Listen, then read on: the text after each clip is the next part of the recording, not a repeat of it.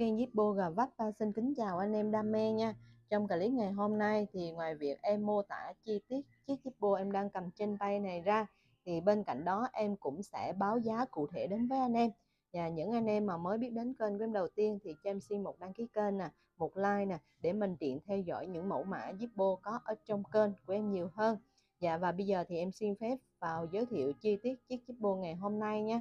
Là một chiếc Zippo với chất liệu là cốt đồng, mạ chrome vân xước ngang. Đây anh em nhìn cái vân xước của nó là rất là đẹp. Và chiếc này là thuộc dòng La Mã nha anh em. Và tình trạng của nó là về mới chưa lên lửa tem siêu của hãng còn nguyên. Nếu mà em xé ra thì nó sẽ bị rách, thì nó sẽ uổng đi. Tại vì chiếc Zippo này là một chiếc Zippo có chủ đề về sưu tầm, chủ đề về quân sự nha anh em, là lục quân Hoa Kỳ. Và dường như cái logo của dấu ấn của lục quân Hoa Kỳ á, và Army này thì dường như nó có khắc ăn mòn axit đổ sơn rất là nhẹ. Em đang zoom lại để anh em sẽ thấy được cái nét khắc của nó. Chẳng hạn như cái khớp màu đen đây nè, anh em nhìn nè, rất là rõ nét nha. Chữ Army nó cũng vậy ạ. Quá là đẹp nha anh em. Tại vì cái nét đổ sơn của nó quá là tuyệt vời, nên đôi lúc mình cầm ở ngoài mình nhìn kỹ vào thì mình mới thấy được nó có nét khắc rất là nhẹ, chứ không khắc sâu như những Zippo dòng xưa quá là đẹp nha anh em. Và chiếc này á được sản xuất vào năm 1995 và 11 La Mã là năm 1995 nha anh em, tháng B. Em đang lâu rồi thì anh em sẽ thấy được cái mộc đáy của nó rất là đẹp, rất là tuyệt vời nha anh em. Và một chiếc quân sự, và đây là một trong 5 chiếc nằm trong bộ sưu tập nha anh em của hãng. Quá là tuyệt vời, hùng dũng lắm. Mà nhìn cái đại bàng biểu tượng của con đại bàng rất là đẹp. Hai cái chân nó thì có dường như là hai bông lúa luôn, một cái biểu tượng của quân đội Army, quân đội Hoa Kỳ.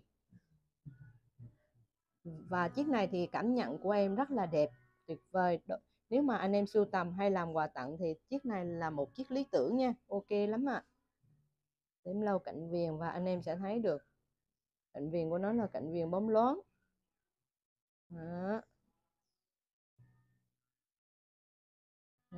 Cạnh viền trên nách, cạnh viền bản lề. Và bản lề của nó là bản lề 5 cháu nha anh em, thẳng hàng và khép kín. Rất là tuyệt vời. Và chiếc này thì còn nguyên tem siêu.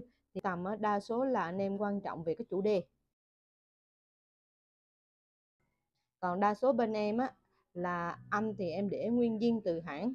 Còn những anh em mà thích âm to hơn thì bắt buộc mình phải can thiệp vào. Bên em không có làm bên chuyên mục chỉnh âm hay là sửa nha. Bên em thì đa số là về tình trạng sao thì em bán vậy thôi. Chủ yếu là còn nguyên zin của hãng. Nên anh em hãy yên tâm những mặt hàng em giao lưu đều là hàng còn chuẩn zin hết. Và chiếc này thì em thấy quá là ok.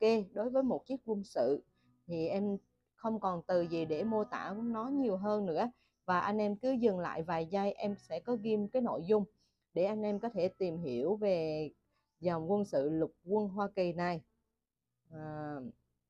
Army, United States Army, để anh em có thể tìm hiểu rõ hơn. Và chiếc này thì em xin phép giao lưu đến anh em có giá là 1,8 triệu nha.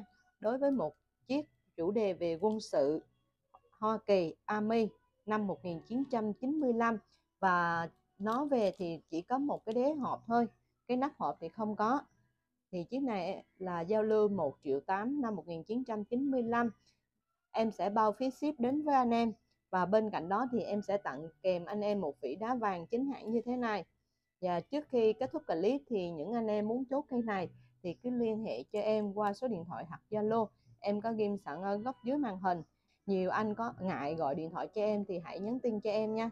Và cách phương thức giao dịch bên em là có thể anh em chuyển khoản hết, hoặc là em ship code đến với anh em là nhận hàng thanh toán thì đó gọi là ship code. Và trước khi kết thúc clip này thì cho em xin gửi lời cảm ơn đến tất cả anh em đam mê Zippo. đã tin tưởng và ủng hộ kênh Bật Lửa ZIPPO gò vấp dưới like của em nhé. Em xin chào và hẹn gặp lại anh em ở clip sau ạ.